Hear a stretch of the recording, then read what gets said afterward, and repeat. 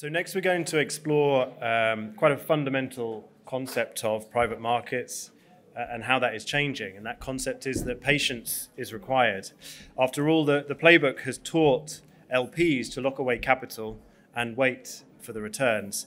But the pace of fundraising and the speed at which assets have traded has shortened the investment horizons, which begs the question of whether patience is still a virtue. To explore this more, I'm going to invite Gordon Bajnai of Campbell Lutyens to interrogate whether a new playbook is needed. And we're going to have representatives of private equity, private debt and infrastructure to comment on patience versus velocity. So please welcome Gordon to the stage. Thank you very much, ladies and gentlemen. So my name is Gordon Bajnai. I'm the Global Head of Infrastructure at Campbell Lutyens. As you know, we are a private capital advisor across three asset classes: private equity, private credit, and infrastructure. And that maybe is the reason why I've been asked to moderate a panel where you can meet all the three angles of these three asset classes by a very senior team of experts, doers, executors. So let me invite to the stage Martin Bradley, who is heading Macquarie's European asset management business. And then Armen, Panossian, who is the head of the performing credit business of Oaktree, who flew all the way from Los Angeles to meet us. And last but not least, Nadim Gabbani from Blackstone, who came only from London, from a short distance, but he's a senior managing director in the private equity business there. And our topic today is going to be patient capital, or some of you probably like to call it long-term capital. So let me take a seat with you guys. Maybe start with a very quick 30-second introduction, just that people know who they are listening to. Martin, you want to start from there? Am I on? I'm Martin Bradley. I look after real assets for Macquarie, which is EMEA for anyone who's a little bit older. So I've been there 10 years, and before that spent 20 years plus in investment banking. I'm Armen Panossian, is this on? And I oversee the performing credit businesses at Oaktree Capital Management, which includes tradable credit areas, predominantly in below investment grade credit instruments, as well as illiquid opportunities such as direct lending and other hard asset-based lending. Nadim. And Nadim Gabbani, I'm with Blackstone. I've been with the firm for 14 years. I sit within the private equity team, where I look after business services, technology, and financial services across both our flagship buyout fund as well as our long-term capital fund. Thank you very much to all of you. Before going into the details, probably the first question is the same to all of you. Each one of you is, it would be helpful to understand that from the specific sector where you are coming from, what does patient capital, or call it long-term capital, mean? Why is it relevant in that sector? And where is it today? That it's gone through some evolution in the last probably decade, but where is it today in your given sector? And maybe it's very different for private equity, very different in private credit, and of course infrastructure. Maybe it's most natural to think of long-term capital and infrastructure given the nature of assets. So why don't we start with Martin and then get to the more mundane jobs? Yeah, so the question is long-term capital relevant to us, or how's it relevant to us? And in infrastructure, that's got to be yes. Very simply put, and if I stay, we blend at some stage between private equity and infrastructure. So if I stay more in the core ethos, we're looking for assets where we can invest in the long term and we can put more capital to work. And we talk about things like productivity, and we talk less about efficiency. What does that mean? It means the assets we invest in fundamentally, they don't have, or they shouldn't have, readily accessible upsides, either from repositioning or from turnaround. We shouldn't be buying businesses which are well, they shouldn't be turnaround stories, but we certainly shouldn't be buying them if they are sort of turnaround stories, such as the nature of that equity. Consequently, we're not offering that sort of 20% IRR, double your money in 3 years. We shouldn't be, because if you can double your money, you can lose it as well. Instead, we look at a longer-term horizon. We bring stability of cash flows. We're looking for yield. We're looking to invest more into those assets and grow them. And hence, for the same population, we're looking to double the size of the assets, and we talk about productivity. That's not to say we don't address inefficiencies, but it's not a core driver of value.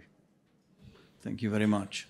The other end of the spectrum is private credit, which is typically very short, 4, 5 to 7 years turnaround. So what's the notion of long-term or patient capital in your business?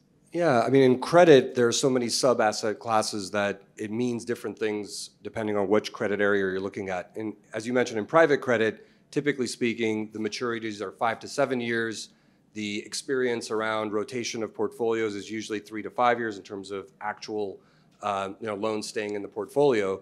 So in terms of patient capital in private credit, it means taking on potentially extension risk around what was historically a shorter term velocity around those positions. On the other extreme within credit would be investment grade bonds, where the average duration is closer to 8 years now, but there are certainly investment grade bonds that have 12, 15-year maturities, 20-year maturities left in corporate credit.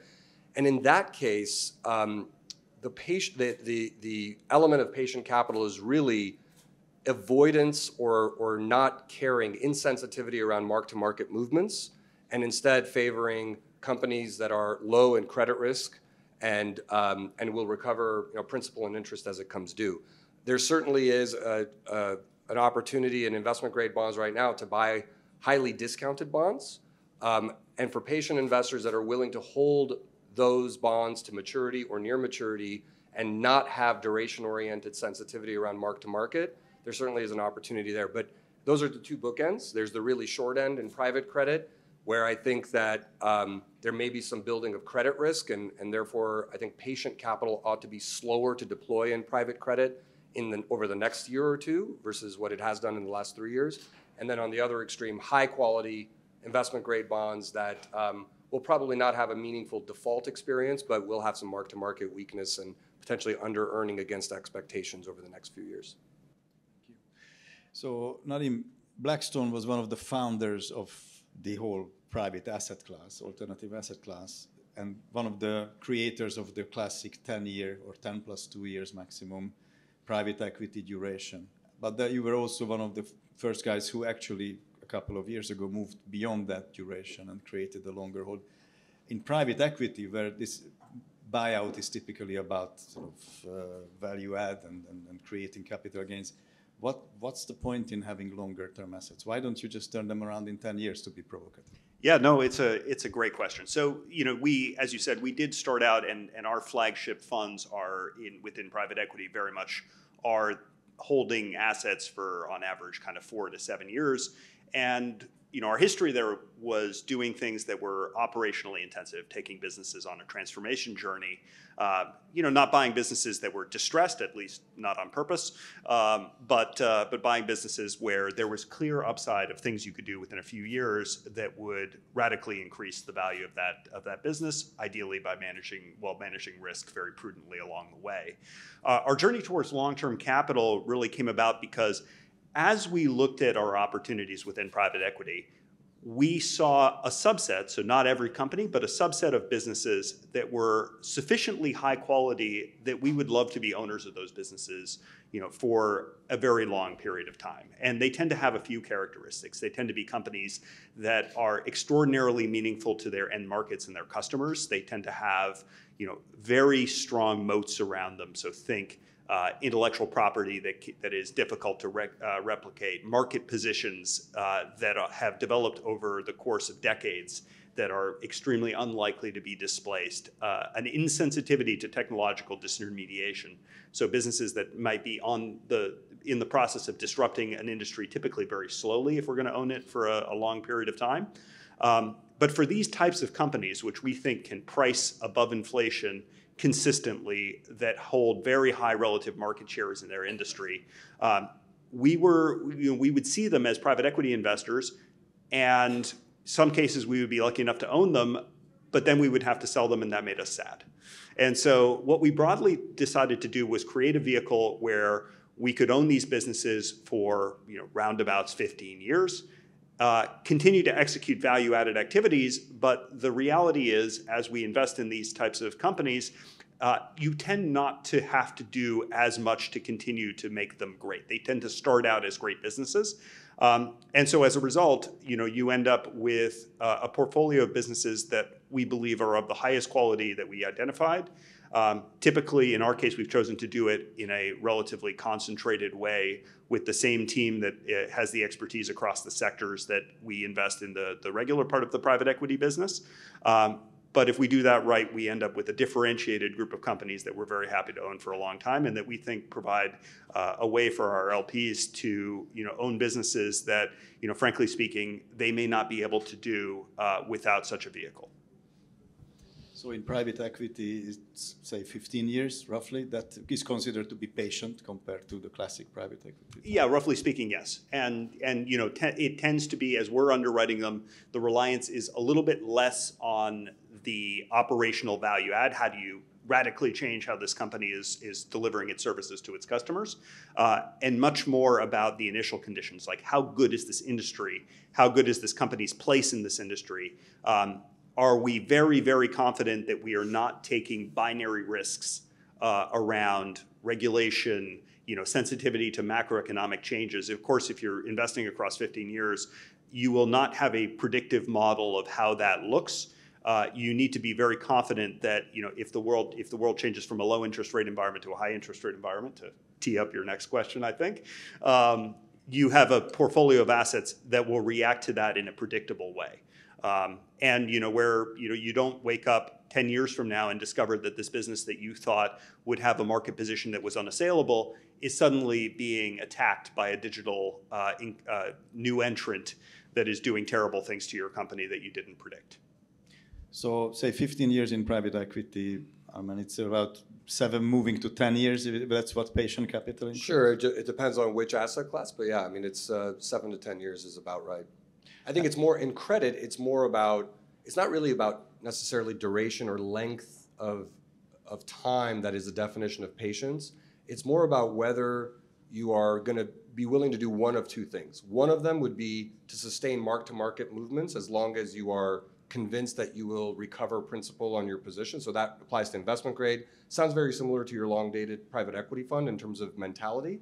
The other option is to sit on cash and to really be opportunistic in a way to step into the markets as they experience some defaults or other kind of more technical stress.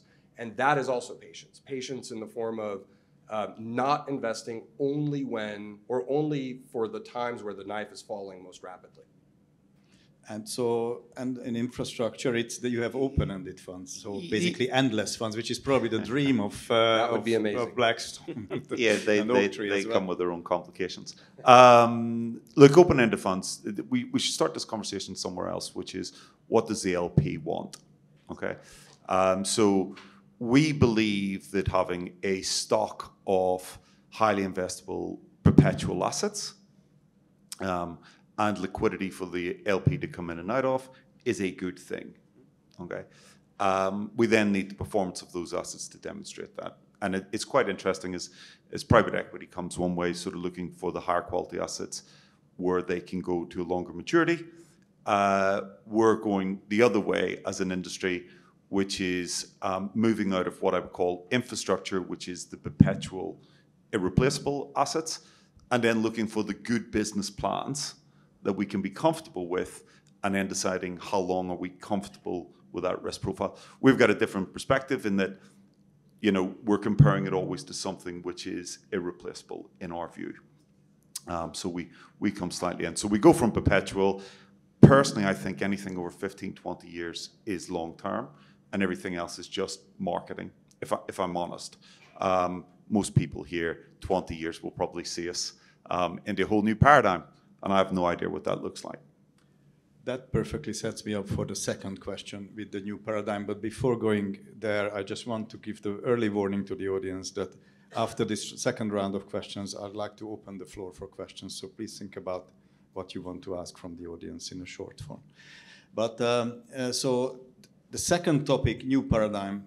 At Campbell Lutyens, we believe that we are actually at a huge inflection point at the moment with inflation after many, many years returning, government interventions, regulation returning, efficiency with deglobalization or regionalization being reduced in the interest of strategic resilience and reserve, et cetera, et cetera. So there's a huge switch in the macro environment.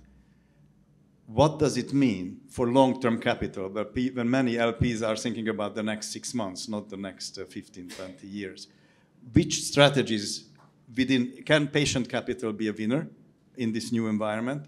And if yes, why? And which parts, who could be the winners? Let's start from the private equity side and go the other direction. Nadim. Yeah, no, absolutely. So we would agree that certainly the current macro environment is different than what it's looked like, for the last 20 years with interest rates that have, broadly speaking, gone down throughout. I would say we have been concerned about the historically low cost of capital for a very long period of time. We were wrong about that for like the first 6 years that we complained about it, and we seem to be vindicated today. But we have been very concerned that businesses that did not have pricing power, that did not have the ability to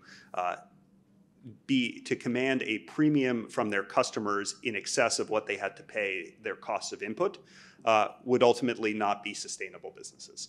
And so when we think about that within private equity, that means one thing. When we think about it for a business that we might own for 15 years across 1 cycle, 2 cycles, however many we have during that period, it becomes more acute.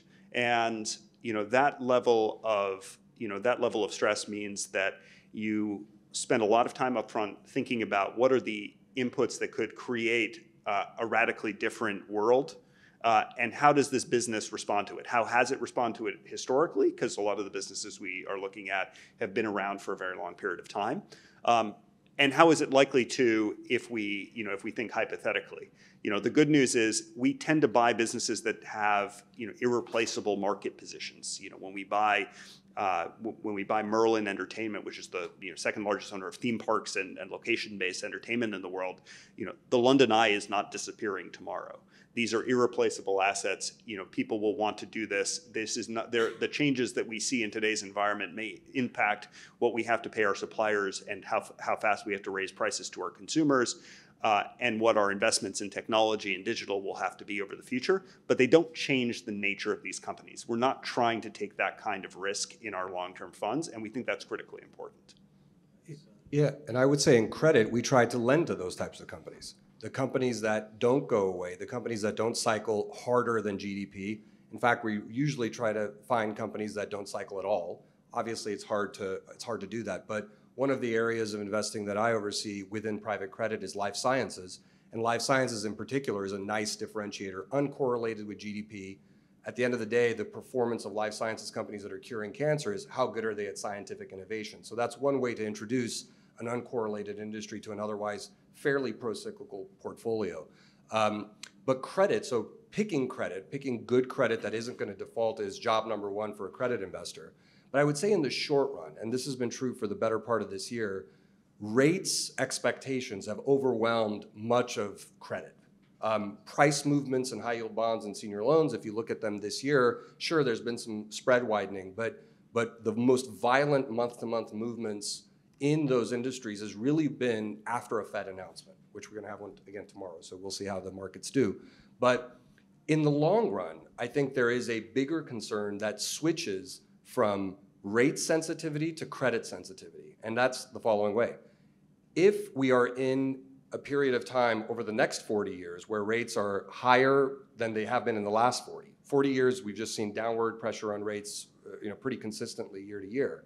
But if in the next 40 years we're at just higher rates, there are going to be credit issues that emerge in companies, in asset bubbles, that I think the Fed and just central banks globally are going to have to consider. How much pain are they willing to inflict on portfolios?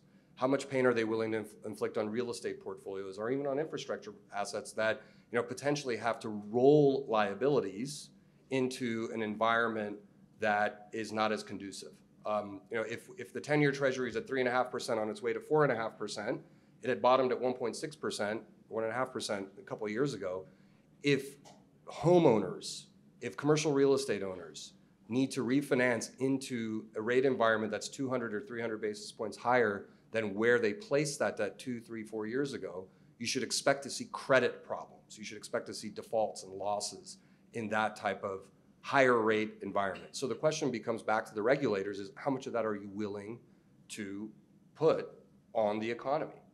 And so for now, in the short run, again, it's a rate, rates are overwhelming anything credit oriented, but over time, I think it's gonna go the opposite direction. So from a credit investor standpoint, from an Oaktree standpoint, we're very much focused on downside protection and really dampening volatility and cyclicality in our portfolios.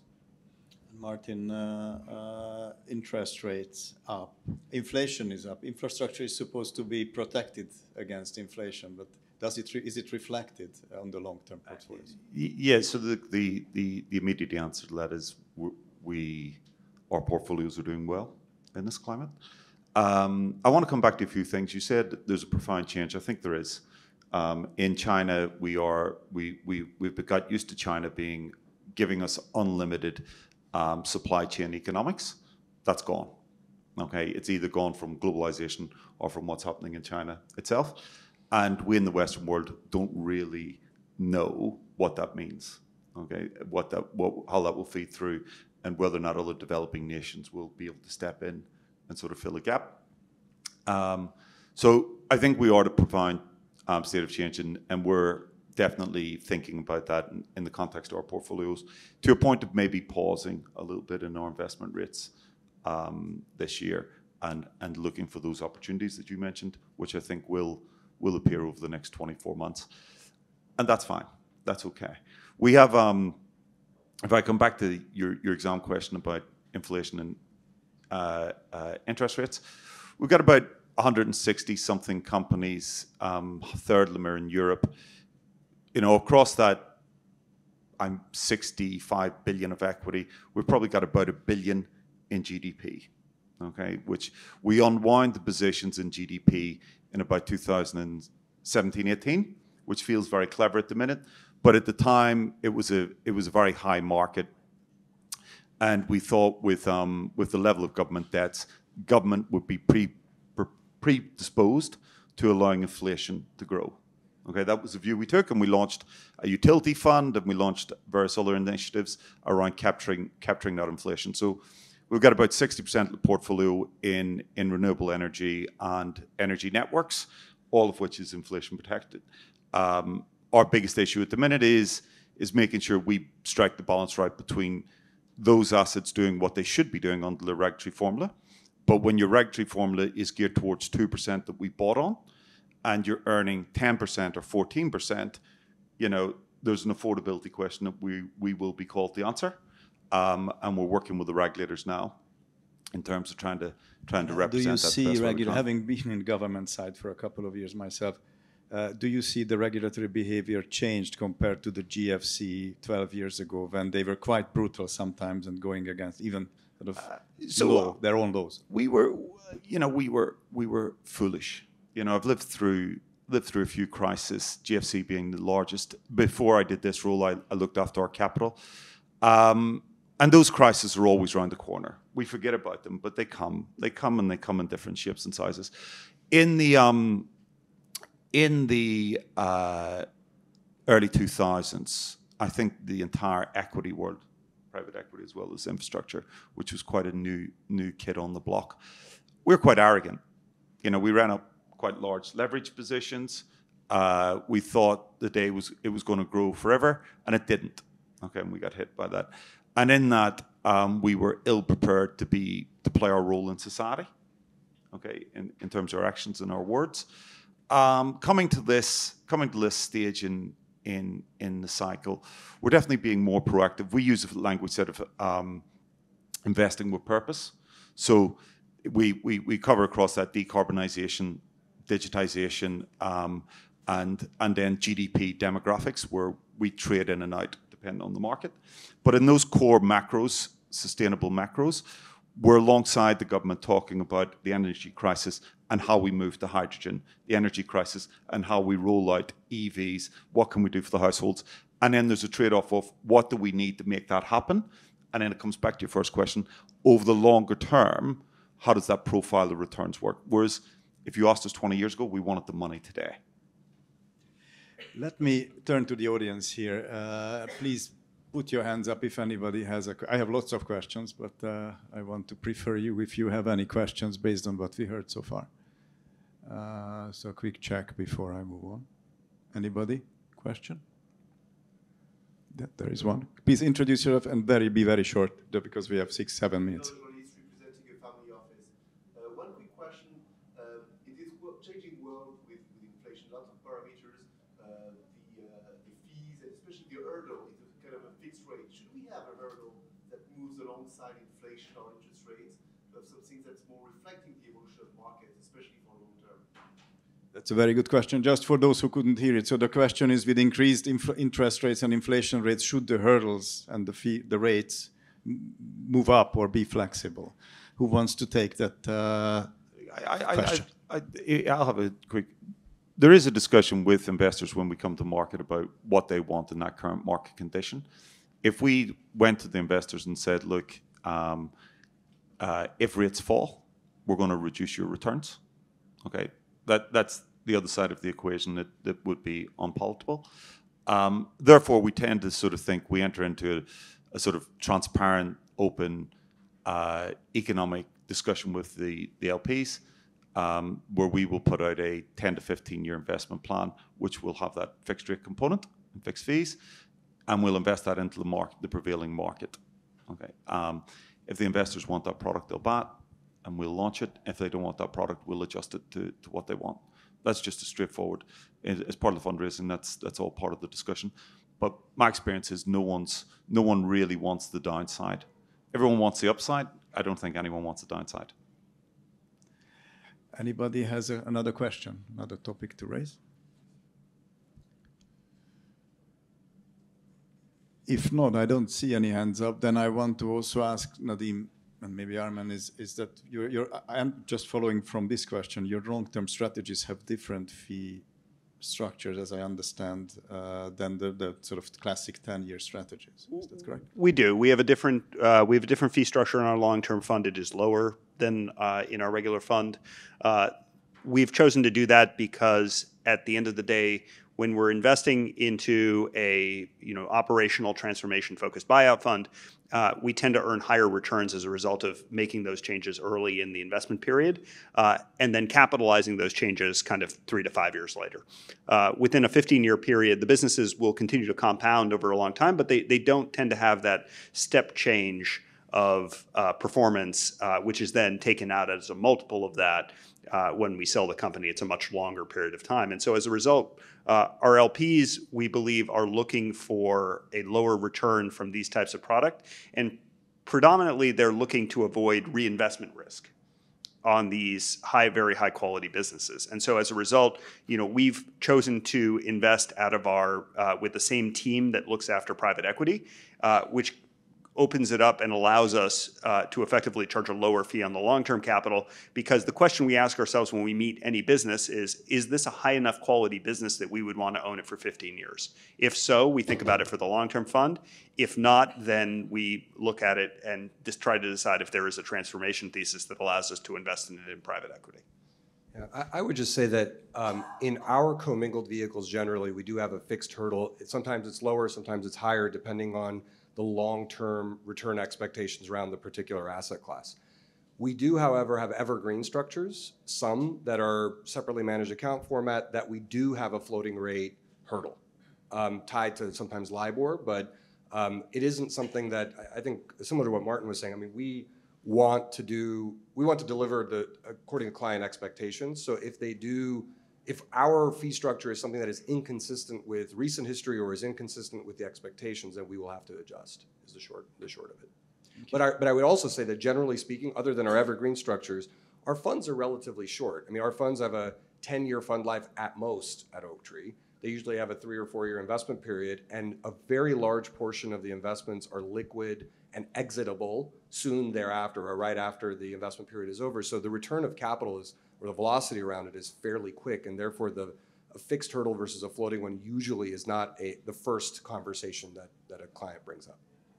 We have 3 minutes, 2.5 minutes left, so a quick roundup asking each one of you one specific thing is, if you need to bet based on your well-informed industry view in your own asset class in a kind of 5 years' time? Do you expect that long-term patient capital models will outgrow the normal pace of AUM growth in the sector, or underperform in terms of growth, or just be on the curve, and why? So, I mean, I would say they're starting, long-term capital within private equity is starting from a much lower base than regular private equity is today. And so my expectation is it will grow faster. I don't think in 15 or 20 years it will be a bigger portion of the market than operationally focused transformational private equity. But I do think over the next 5 to 10 years it will become a bigger and bigger piece of the market. And we do see competitors, starting to launch products that look similar to what we pioneered a few years ago. Yeah, I mean, for Oaktree, I think it will grow faster. And patient capital specifically is defined by taking advantage of distressed opportunities, special situations, trigger accounts or dislocation capture accounts. Effectively, committed capital to funds that have individuals, that have professionals trained to catch a falling knife. That for us, I think, first of all, it's a core competency for Oaktree, but given what's happening against this market backdrop, I would expect that would be a very large growth area for us versus traditional credit or traditional other asset classes. Thank you, Martin. Yeah, slightly different approach. Our North Star is the macros. We're in an investment cycle at the minute around the sustainability, decarbonization, digitization that is probably as large as it's ever been from the Second World War. And that's our North Star. We will keep investing into that. We'll stay close to our mandate. We believe there's enough in that space for us to do. And I think if we stay close to our knitting, to use a metaphor, then we can stay out of the worst of the uncertainties that are to come. And it's been a very successful portfolio play for us to date. Thank you very much. I think in this environment, as you heard from the insiders of the industry, the best thing you can do at an inflection point is try to think long term and look through the current troubles and insecurities. Thank you very much for those insights. I hope we help the audience to steer better the boat in the coming storms. Thank you for being with us. Thank you.